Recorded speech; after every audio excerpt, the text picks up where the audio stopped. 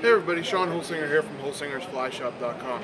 Here today with John Collins. We're at the fly fishing and wing shooting show in the Poconos, and we're going to take a little bit of time out of the show to shoot a video. John, tell us what fly we're going to shoot today.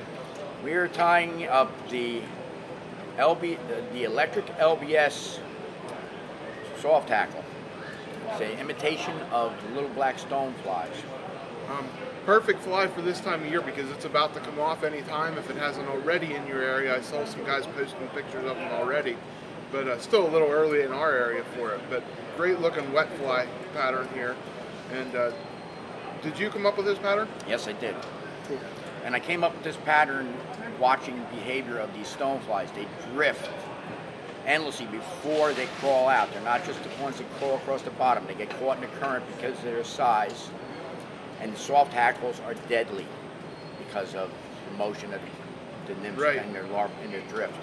Yeah, I love fishing soft hackles. So this is a great looking pattern. Let's get into tying it here. Okay, the hook we're using today is a Daiichi 1260. Actually, it's a beadhead nymph hook. Slight bend to it. And what I do, I leave the tag end on. I'm going to bring my thread all the way back to right above the hook barb. I stop there and return about 3/4 of the way toward the hook eye. I'm going to stop right there.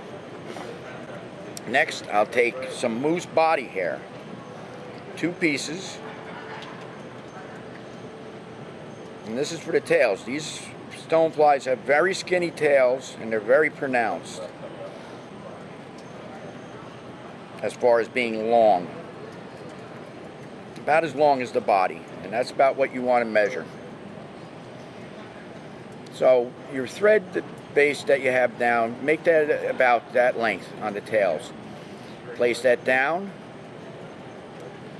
and start your thread from this point and bring it back with the 2 moose mane hairs, moose body hairs, I'm sorry, sitting on top of the hook shank. And then I'll stop right here, hold my thread, and that tag end that I left, I use that to help split the tails. So this is a little trick you can do.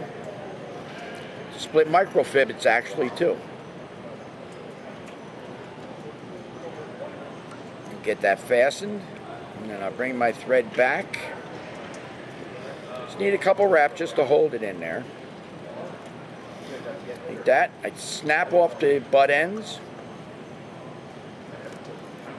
And I cut off the tag end now. Next, I'll make the abdomen, which consists of hairline microtubing. Hairline microtubing and extra small ultra wire in black. I want to start by getting some thread down on a bare wire sticking out from the end of this tubing wire combination. And then as I gradually go back, I get my thread over top of the tubing. And then I can stretch this. If you don't do this, it will pull out. Bring this all the way back to the base of the tails. And then I bring it forward again to that same stopping point, making sure that I cover up every little shiny area. Now I'll put a whip finish there to keep my work in place.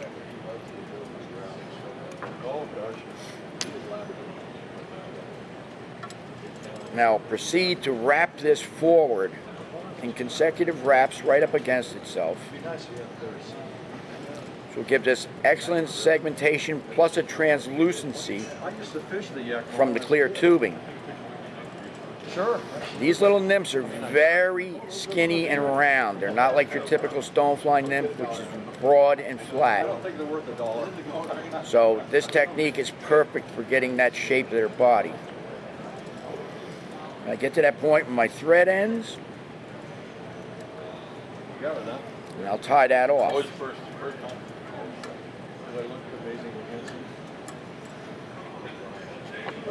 And the translucency, that's a key too to it. That's a often misoverlooked feature to the flies that you strive to get in your flies. Get rid of that little fuzzy there. Okay, now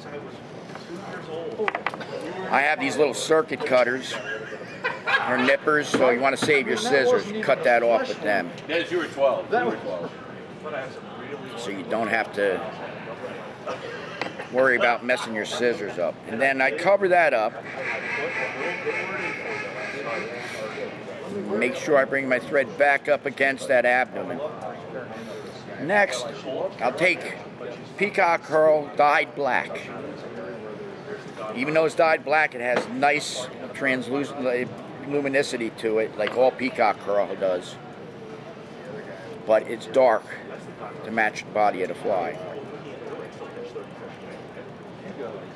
I'll proceed to stop my thread about halfway between my stopping point and the hook eye, and then I will do consecutive wraps. You don't have to do it going away. You can go back over it. This is basically just your little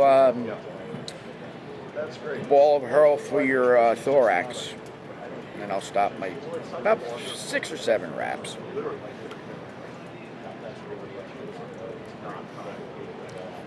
Get a few wraps on that, you can just snap that off.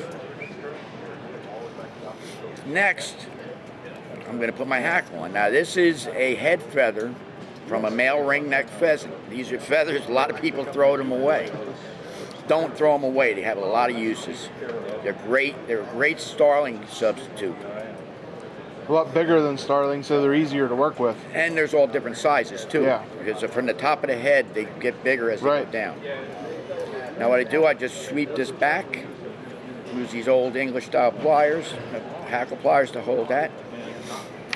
And so I can bury this, I just make a little triangle for my anchor point. Place that on the hook, and by cutting it like that, it doesn't stick past the eye of the hook. I get that fastened, and now I take these hackle pliers from the back side. These hackle pliers are great. Everybody should have them. They only cost about $3 or $4. They're the old style, and they're perfect for wrapping soft hackles, among other things. Now I'll fold that feather back. And these feathers are small, so you're only going to get 3, maybe 4 wraps at the most. So that's 1, 2, and 3. Tie that off.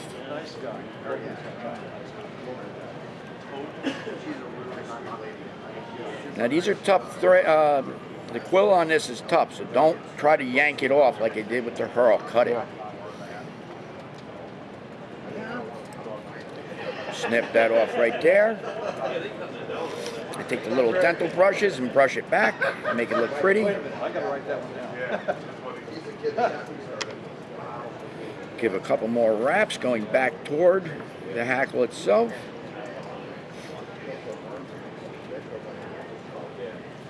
And then do a 3 or 4 turn whip finish.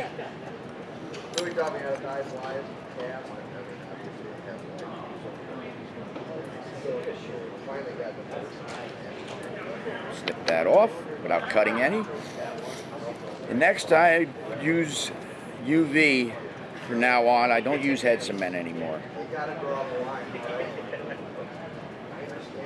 Tiny bit on there of low viscosity UV, which will soak right into the thread.